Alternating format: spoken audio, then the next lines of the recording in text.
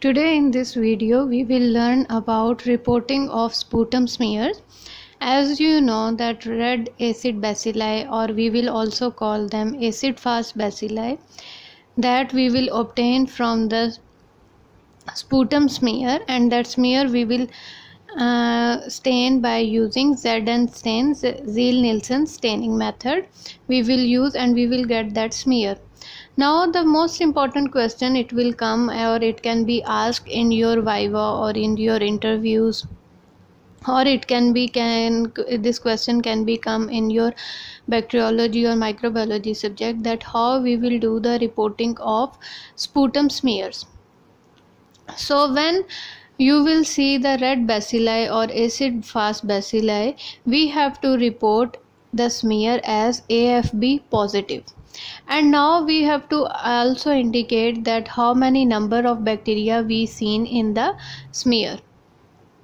Now first, if we will see more than 10 acid fast bacilli per field, means for example 12, 15, 20, you will see acid fast bacilli in per field, that time we have to report acid fast bacilli positive, and how much? 3 plus.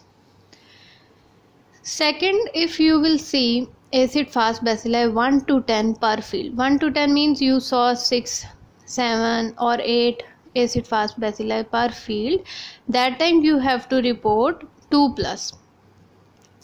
And if you will see, now you will see the bacteria are decreasing, that time our reporting in plus also will decrease. Now if you will see 10 to 100 acid fast bacilli, but per 100 fields, in 100 fields you saw 10 to 100 acid fast bacilli, that time you will report 1 plus. And if you will see 1 to 9 only acid fast bacilli per 100 fields, mean in 100 field you saw only 7 acid fast bacilli, that time you will report exact numbers, means 7 acid fast bacilli seen per 100 field. So we have to report field also, and we have to report how many acid fast bacilli seen. Or if you are reporting 3 plus, then you have to report per field. If you are reporting 2 plus, then you have to report per field. If you are reporting 1 plus, then you have to report per 100 field. And if you are reporting exact numbers, that time also you have to report per 100 field, means 5 acid fast bacilli per 100 field. Like that we have to report the acid fast bacilli. But if there will be no acid fast bacilli seen, when no acid fast bacilli will be seen after examining maximum 300 fields, that time we will report no AFB seen. It should be noted that we should never report negative, because organism may be present but not seen in those fields what we examined.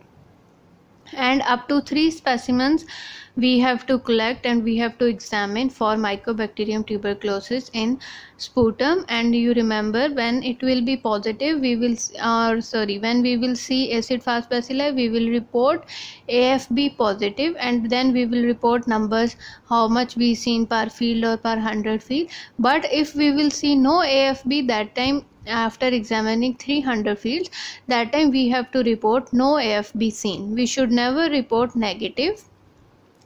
So like that we will do the reporting of sputum smear by using Zn stain. I hope now you understand that if this question will come, you can, or if you are doing in practical also, you can remember that how to report the acid fast bacilli or sputum smear in lab.